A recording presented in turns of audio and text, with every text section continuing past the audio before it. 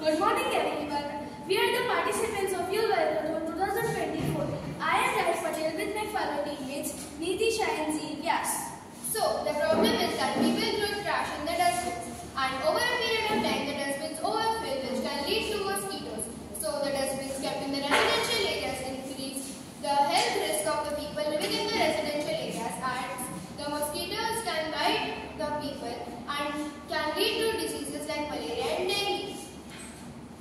The solution of this problem is an effective dustbin collection robot uses ultrasonic infrared or weight sensors for overflow detection, GPS or SLAM for navigation, and a modular design for wind capacity. It incorporates lithium ion batteries for power, settles based on peak times, and benefits from solar panels and eco-friendliness.